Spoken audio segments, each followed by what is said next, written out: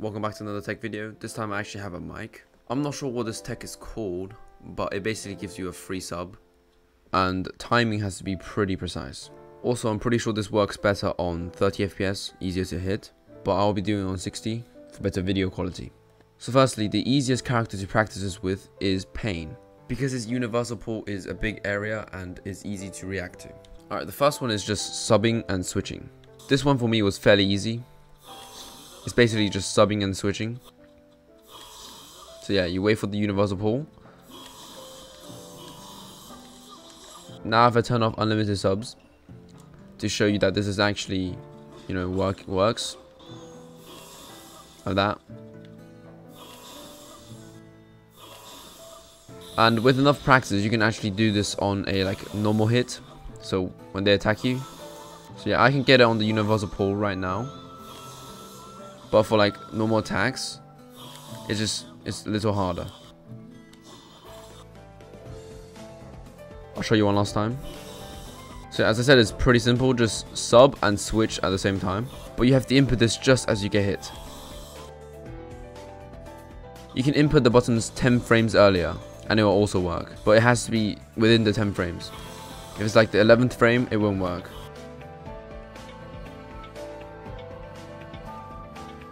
So pretty exact. For Pain's universal pull, you want to wait until the universal pull is all the way to its max. So like right now, the boundary. And then that's 10 frames. That's about 10 frames before you actually get hit. It looks very fast, but you have quite a lot of time, in terms of frames. So as soon as you see this circle become its largest, you want to input sub and switch at the same time, or fairly same time. This will work better if you do it earlier than you think, because the time between this large circle closing in and hitting you is very short, but the 10 frames is actually pretty long compared to this. So as you can see, it closed immediately as I went out of the menu. So you want to do it before you think it's going to happen. Something like that. I don't know, you just have to get used to timing. The next one is a lot harder. It's when you sub and charcoal dash at the same time, and the timing is even more precise on this.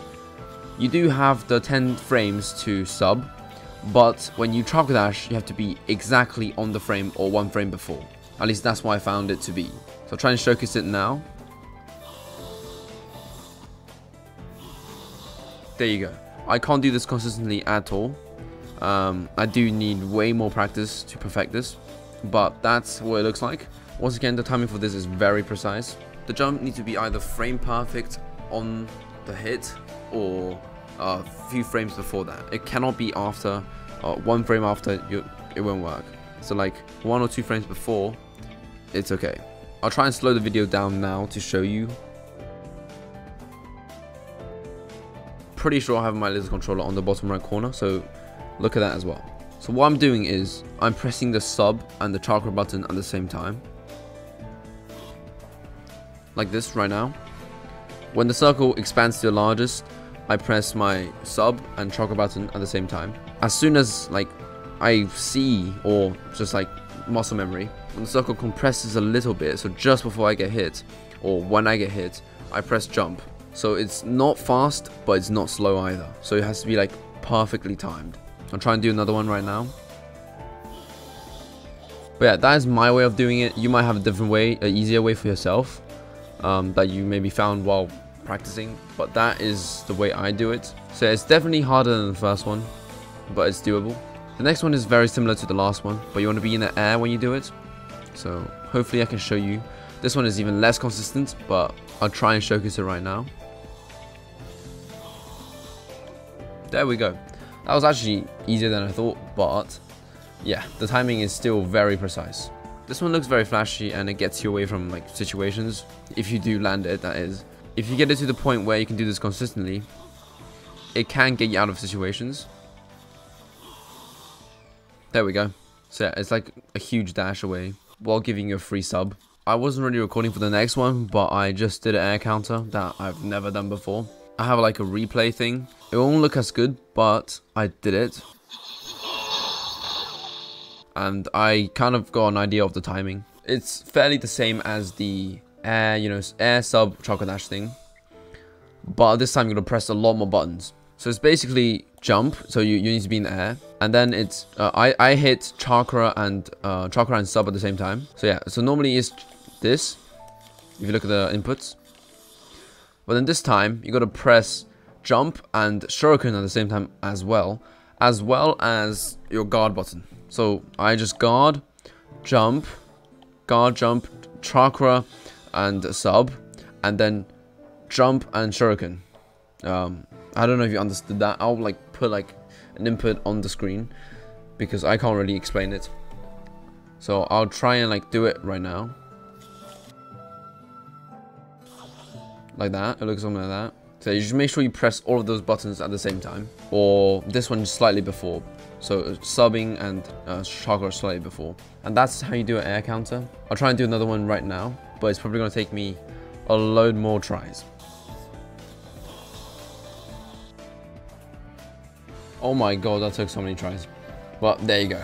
So yeah, all very hard stuff.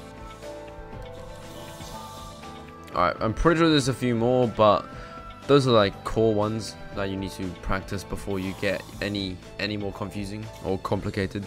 I'll showcase all of them once more. It's going to take me a long time, but I'll showcase them once more for the video, and that'll be the end.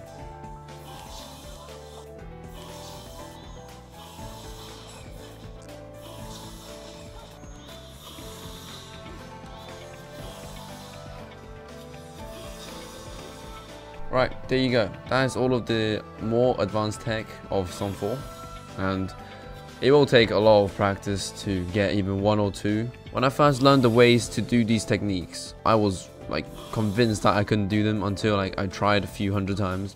First I tried in 30 FPS, which was a lot easier for me, and then moved on to 60, and I got used to in 60, and everything became easier. But yeah, that is it for today's video. I haven't uploaded in 3 weeks, mainly because I was on holiday. Now that I'm back, hopefully I can upload a lot more. But yeah, thank you for watching.